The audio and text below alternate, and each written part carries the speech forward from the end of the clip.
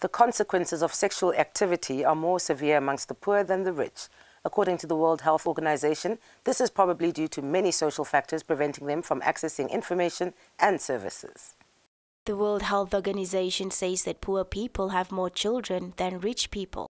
When we look at the outcome of unsafe sex, like HIV, like sexually transmitted disease, like teenage pregnancies, then we see there is a huge difference. That the poor section of the teenage people has got more of this. HIV is higher, prevalence is higher.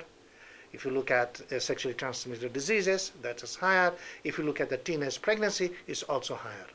Often in rich families, a female gives birth to her first child when she's 30 years old and older, whilst those in poor communities have already given birth by the age of 18.